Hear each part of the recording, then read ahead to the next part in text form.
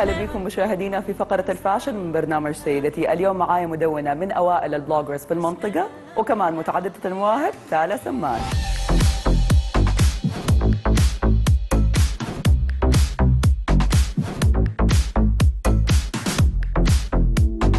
Hi Tala, I'm really glad you're with us here today on the show.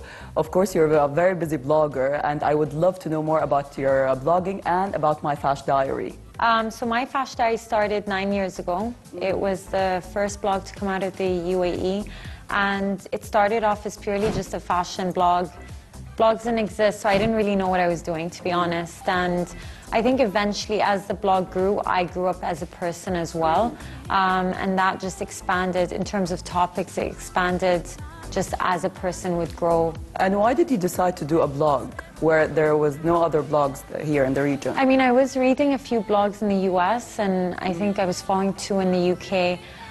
My mum was the face of Nina Ricci in the region. I was a student at the London College of Fashion, and I just felt that I wanted to share content with people that actually were interested in fashion rather than, you know, sharing things that on Facebook that people didn't care about.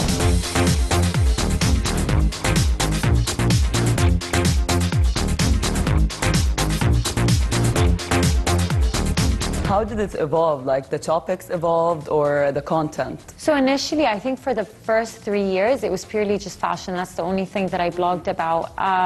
And I think as a person, I matured and I was interested in beauty became something that I was just more interested in and more curious about. And I think that's the thing with the site. Everything that I do write about has just been things that I've been personally curious about, and then my discovery learning things. Yeah, and now you do interviews with the celebrities, other bloggers. So how do you do it? How do you manage all these topics?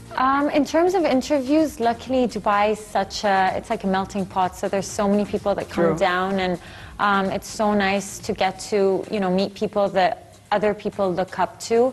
And just ask them things about, you know, whether it's their beauty routine or because I DJ, what's on their music playlist and how they kind of get dressed in the morning.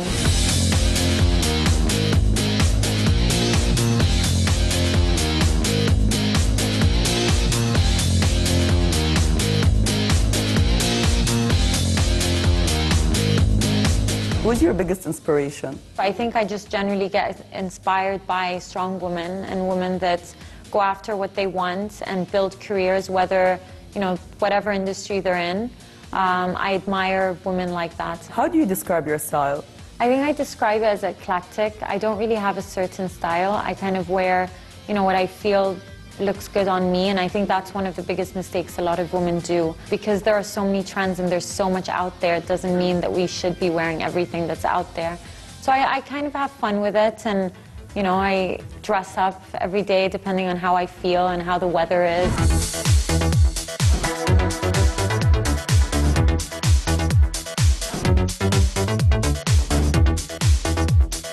How did you start DJing? So I started DJing 3 years ago.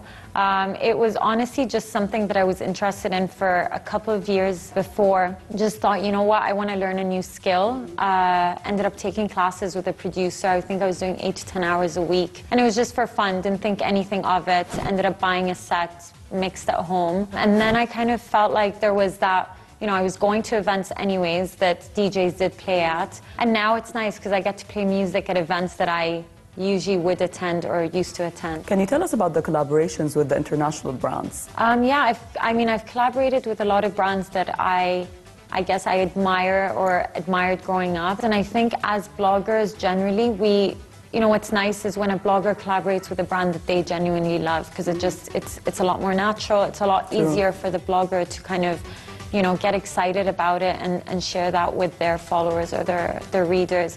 I collaborated with Chapar a few months ago, and I got to work with a lot of other bloggers that I admire. That makes us rock right now.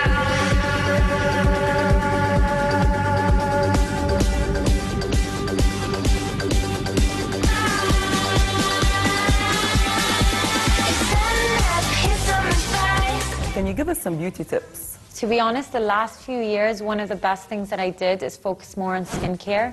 And that's the thing, we spend so much money on really good makeup, but I just think if the skin isn't if you don't have a good base, anything you put on isn't going to look good. So something that I've really invested in, whether it's time-wise and money, is skincare and having a really good regimen when it comes to taking care of my skin. So what's your regimen? So something that's really big for me is sunscreen as well. I never leave the house without it, and that's from learning how bad pigmentation is, and as the years go by, that just darkens. Yeah, but I think one of the biggest things is never sleeping with makeup on. And that sounds really simple, but just... It's really hard to do. Yeah. What's next for Tala Saman? Focusing more on my DJing. So that's something that I've been doing for 3 years, but I just... blogging was always a big part of my life, and that's where all my time went to. So hopefully in 2018, focus more on that. Thank you so much, Tala, for your time. I loved having you on the show. Thank you. وعودة ليكم زميلاتي في استوديو سيدتي.